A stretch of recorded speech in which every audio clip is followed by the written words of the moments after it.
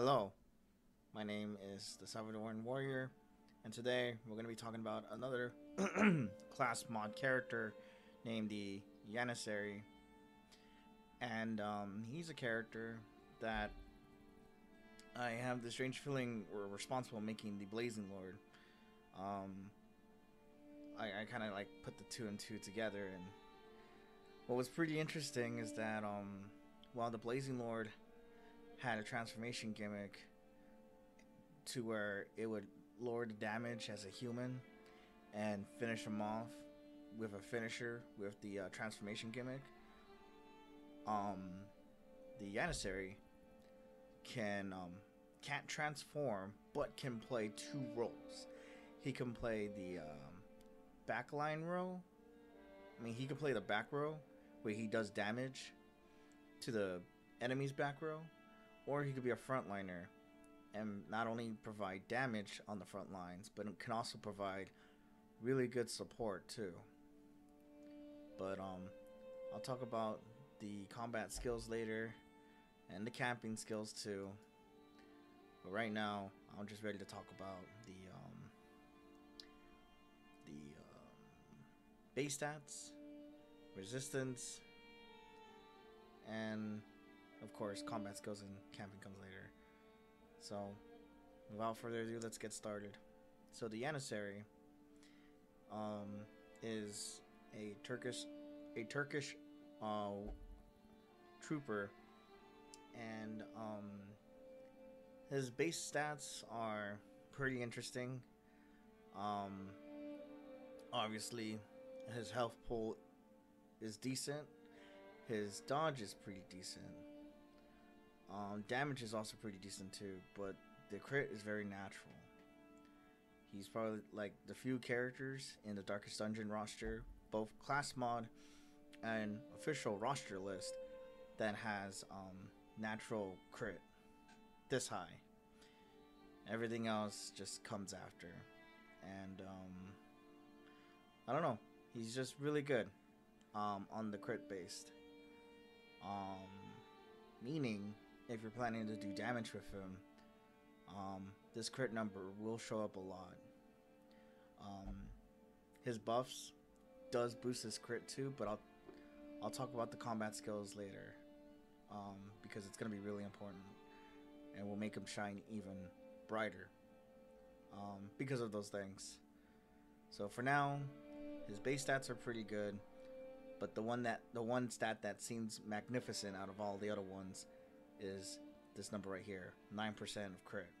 Really, really good. He's also pretty fast too, but the crit is just what caught my eye. His resistances are pretty high up there. Ignore the negative quirks.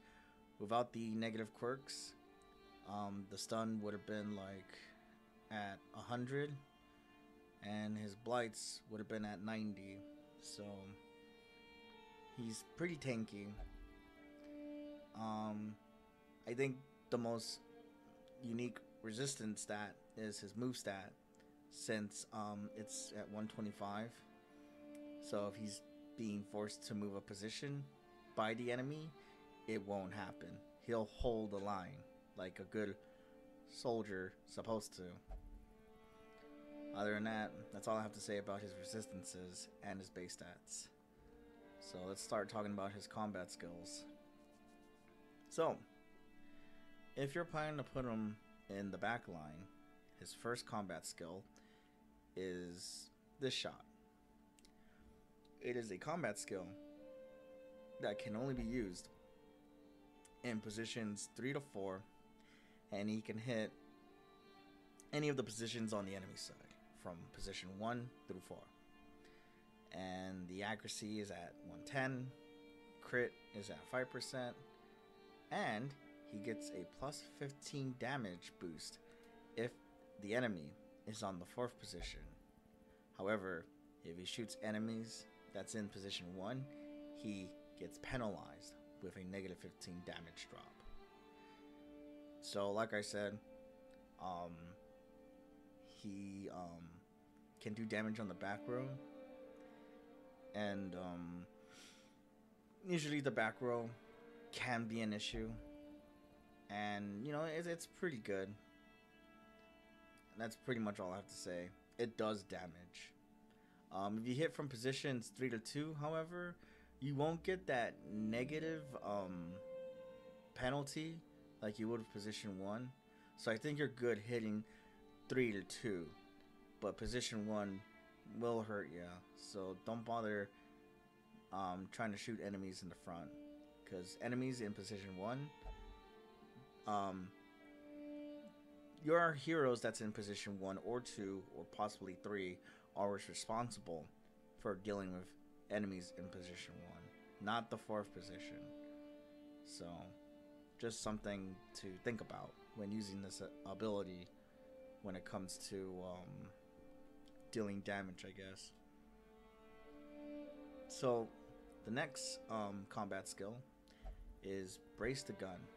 It's an ability that's a boost. It can only be used in position 4, and it gives the Janissary a 50% armor piercing, 10% crit, and 20 plus accuracy if in the 4th position. Now going back to his natural crit, 9%, if you throw this buff on him, not only does he get the armor piercing, but that 9% crit goes up to 19%. That's really, really high. And if you were to slap some crit trinkets to it, even better. It's gonna make him be very scary, and you're gonna see those dodge numbers like crazy. I recommend this move. However, the strategy is you'll use this ability first, and then on your next turn of Janissary, you start shooting it up with this ability, and it's gonna shine even better. And if you plan to shoot people in positions 1, I guess it wouldn't matter with the damage penalty, because the crit's gonna take care of that. It didn't say anything about a negative penalty on crit, only damage. So you're pretty much golden with this buff right here. So there you go. The next ability for the Janissary is Thin the Herd. Thin the Herd is an ability that can be used in positions 2 through 4, and it's an AoE attack that can hit the middle positions of the enemy's 2nd position and 3rd position. And the accuracy is at 110, damage mod is a -60, and the the crit mod is at 1%. So the crit isn't that high. However, if you were to throw this on the enemy gets a debuff of -20 dodge, and they receive 10% crit. So going back to the crit number, or at least any of your allies who has high crit numbers, will be doing more crits on the middle row. And that -20 dodge, really, really good, especially on higher dungeons, like champion level dungeons, where you're going to be dealing with enemies with high dodge numbers, and it's going to drive you insane. But with this debuff, you'll have the advantage, and your attacks shouldn't be missing all the time if you lower their dodge numbers. Plus, the crit is just really, really good. So that's another ability that makes the Janissary really, really good. So let's move on. The next combat skill is Tempered Slash. Tempered Slash is an ability that can be used in positions 1 to 2 and can hit positions 1 to 2. And the accuracy is kind of low, 105, but the dodge numbers is a +15, crit mod will be at 7%. So this goes back to his 9% crit damage, and you combine that with the 7% crit, even higher. So this move is already good already in his arsenal. However, this ability only can be used in the front row, and this is what I said before when I said that the Janissary can be used either in the front row position or in the back row. So if you want to do some range damage, this is your go-to ability. You do this to this. If you're planning to use the front row with this character, you can go to this, or the next combat ability, which is one-man band. One-man band is another combat skill ability that is a party buff. He gives everyone, including himself, 10 accuracy, 15% damage, and if he's guarding, he gets a +4 speed and a +6% crit when he's guarding. He also gives himself a resistance of negative 22% stress damage resistance. Now, giving yourself 10 accuracy and damage of 15% is already good. And speed and crit that comes along with it is also really good. Your allies won't get the boost in speed and crit, but the damage and accuracy is just too good to not pass up. So you throw this, and then you do this, or you can do this to this, and you know, you'll pretty much be golden. You have variety of choices. Going back to this ability here, you're probably wondering, okay, so he can guard. Which combat skill gives him the chance to guard? And it's this one, Brothers in Arms. This one is a guard ability and can be applied to many of his allies. The only problem is that debuff on the self. He gets a negative 20% damage penalty, but he gives himself +20 accuracy, +5% on crit, and +20 protection. That's already good as it is. And of course, there are trinkets in the Darkest Dungeon that can buff his repose damage. So the negative 20 may be, you know, damn, but if you apply the trinkets, that increases his repose, and this ability, and possibly this ability, the negative damage penalty shouldn't really be your highest concerns, because you're betting everything on the crit. You're betting that he's going to crit the enemy, you're going to see those big numbers, and you're going to get through the match faster. So that's the Janissary's guard/repose. So there you go. His last combat skill is probably one of my favorites.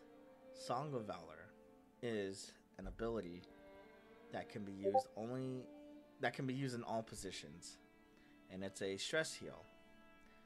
He gives everyone a stress heal of -5, and he buffs himself a 30% of stress healing done.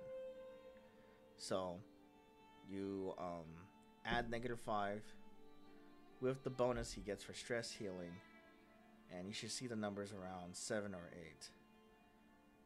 So it's already good as it is.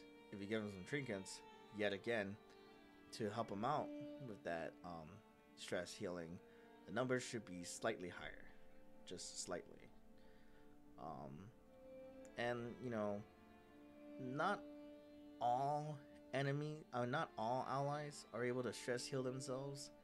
In fact, sometimes they stress heal just them and not the team, and you get like maybe a handful of heroes, including the jester, that can stress heal an entire party.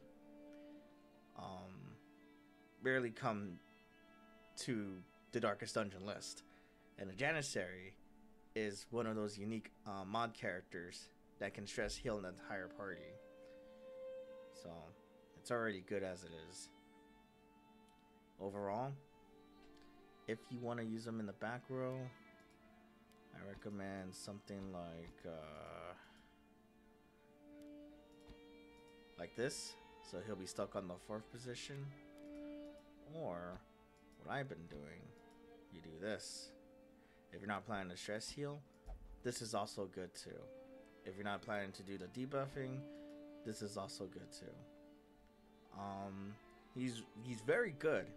He's a jack of all trades hero that can play the role of a back row support or frontline support or frontline stress healer damager like person or stress healer support.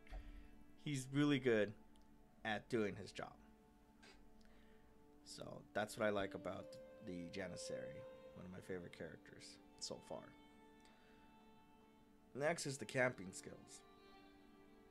Now, like most mod characters in the Darkest Dungeon, they come with 3 of the same camping skill. Encourage, time cost 2, Wounded Care, time cost 2, and the useless Prep Talk, which I highly don't recommend because it's such a bad camping skill. However, these 4 camping skills are very unique to Janissary. The first one is Marching Plan. It's a time cost 3, where all companions get a 2 speed of points, and this lasts for 4 battles. Giving yourself a +2 in speed is okay. It's not the greatest, nor is it OP. You have to like make that decision. Do you want to be fast, or do you just want to, deal with not having the advantage in speed? Because sometimes it can be a good thing to have speed, and sometimes it just feels unnecessary. It's just one of those things you just have to think about. That's all. The next camping skill is Brothers of the Spoon. It's a time cost 4, which heals the party by 30% and gives everyone a random buff. Now, these random buffs are super RNG. I don't know what these buffs are. It could be damage, protection, dodge, speed. It could be anything, but it won't be negative. I guarantee it. You will never get a debuff nor a disadvantage when it comes to getting a random buff on your companions. So it's totally fine. And being at a time cost 4 is kind of expensive, but you have to make that decision again. Or just if you find yourself needing more healing, you'll throw the Brothers of the Spoon at your party, hoping that not only will you get healed more, but you'll get that random buff. So it's a semi-gamble, but nothing too negative. So you will benefit from using this camping skill. The next camping skill is Beast of the Devil, or Devil, I don't know, Devil, Beast of the Devil, screw it. It's a time cost 4, which stress heals the entire party with a -15, and they get stress healing receive of 15% in battle, and it only lasts for 4 battles. And this is really good, because if everyone has a +15 of stress heal received, then that means the stress heals that he'll do with the buff of 30% will be even greater with the trinkets included that boosts his stress healing. So it's really good if you really need to have a huge numbers in stress heals. So I would just recommend it if you're catching yourself getting a home amount of stress and you need someone to do the stress healing for the next 4 battles, just so you can lower down those numbers and not to worry about having people get inflicted with a negative virtue, or just not play the risky game of hoping to get a good virtue. And overall, it's a safe camping skill. The last camping skill is this one right here, Sultan's Tale, and this one is completely free. On one companion only, you get to reduce -5 stress heal on someone, and you can use this up to 3 times. This is really good. especially for the fact that you get to apply it to the same companion if they need an extra 5 points down with their stress. So let's say they're at 10 and everyone else is cool except for that hero. You can just tell them a tale 2 times and they'll be at 0. However, he can't do this onto himself, obviously. So that's pretty much it with his camping skills. They're pretty good. Like, this one's like decent, but all these ones are very situational but still good at the same time. So if you really don't feel like this is all that good, I guess you can do this or this, but I recommend this only, just this only, because at least this one heals the entire party. This heals one person. This does stress healing, but this gives it 5 more points in stress healing with the buff of getting heals received. And of course, speed is a coin toss based on your strategy, and this is just completely free. Already good as it is. As for trinkets, well, I'm using one of the unique trinkets towards him, and since it negates brothers in arms, I guess that's okay, because the only thing you have to worry about is just stress healing the party. You get 20, you apply that with the buff he gets later, you'll be at 50 stress healing done. So already we're starting to see something magnificent. As for this, I was thinking about taking this out for the crit trinkets, like I said, but I ended up going for the damage one. So, oh well, maybe next time. And if you want to know who he's compatible with, well, I think he's the only hero that can be applied to any party you put him into. It's just based on your strategy. Do you have enough manpower to do damage, or do you have the luxury in applying buffs on your party? So that way you'll already have the advantage. There's a lot of things you have to think about when trying to create a team surrounding the Janissary. Having to figure out which role he'll be part of is probably the most challenging thing for a character like this. So until then, you know, I'll leave a link in the description below on the Janissary in case you want to try him out. There's no comic for this one, but there are comments surrounding the Janissary, so if you want more advice or tips, you can read the comments and see what people say about the Janissary and hear about team compositions and all that whatnot. Until then, when this video ends, I'll show off a gameplay footage of the Janissary, just so you can get a general idea what he's like on the field.